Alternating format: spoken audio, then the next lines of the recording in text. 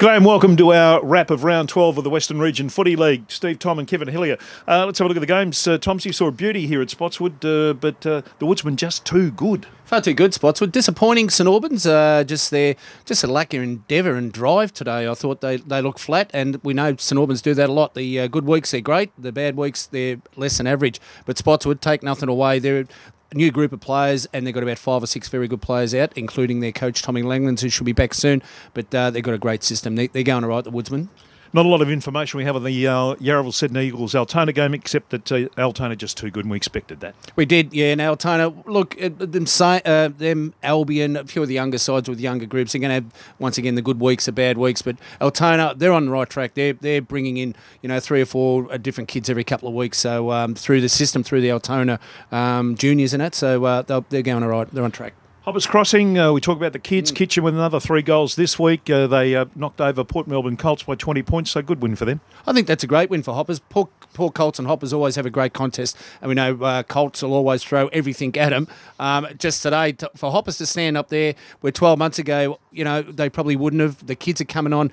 We mentioned Ryan Kitchen. You're right, Ryan Kitchen was fantastic. I think this kid's going to get bigger and better, as is Riosa. They've got all the group, all the way down the line. Hoppers, they're travelling along well. Werribee Districts and Sunshine. Thomsy, Sunshine really playing for their season, but Districts just showed they know how to win. They do, and we mentioned the game last week they had against Deer Park, where they fought back. Werribee Districts lost a game against Deer Park, but come back, 4 or 5 goals down to get close enough. Today against Sunshine, they were getting rolled. Sunshine, and the season was on the line, make no mistake. Sunshine Kangaroos, but the character that Werribee Districts have got to come back today and win that game, I think they're definitely on the right track and heading in the right direction again. No great surprise, Deer Park, big winners. Kondos 8 goals, Wong 6, so they've just got so much firepower. Look, he'd be disappointed, Aaron Timms, as the Albion team would be. They wanted to get away to a good start. They haven't. Deer Park have just flexed their muscle today. That's a big convincing win. This time of year, Deer Park, I know it's a home and away. They know they're going to be playing finals. They know they're going to finish on top of the ladder.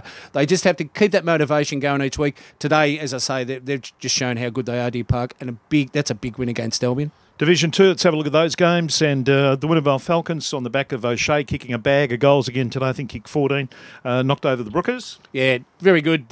Winnipeg Falcons fight back from last week. Braybrook, look, just going through the motions a little bit at the moment. It's Division 3 for them in 2 weeks' time. And that's fine thing. They've still got a lot of work to do on and off the field down at Braybrook. But Winnipeg Falcons, with still some key players out of that lineup today, have had a huge win.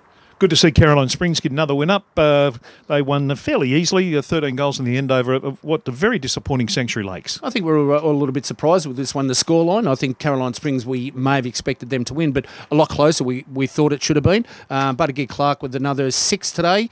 He's having a good season up front of goals, and I know their coach Paul Grocott will be pretty pleased the way they've gone about it, Caroline Springs. So that once again just shows that they're 5th at the moment. Still a lot of football to go in Division 2 throughout the season. They may still get in and scrape a spot in the 4. Manor Lakes had a big win over North Sunshine. Parkside had a very big win over Auburn-Vale. The Tane Titans, they're managing to get 2 teams on the park every week, which is a victory in itself. They went down in a big loss to North Footscray. One I did want to talk about was the rap that the Glen Orden coach, Stuart Daly, gave to the Laverton boys. Yeah, he did. He mentioned we just had the final siren before on the radio part, and he spoke about that first quarter's as good as he's seen all year from an opposition side, and he's talking about Laverton. They were leading at quarter time. And I tell you, Laverton, they're a good little outfit. Chris Smith is doing a great job down there. He doesn't want to talk finals. They possibly will be playing finals in 5 or 6 or 7 weeks' time. Doesn't want to talk about it, low key, but I've got to say they could do a bit of damage. And West Footscray, the other big winners from round 12. That's our wrap around 12 for Division 1 and Division 2. Catch you again soon on the Western Region Footy League website.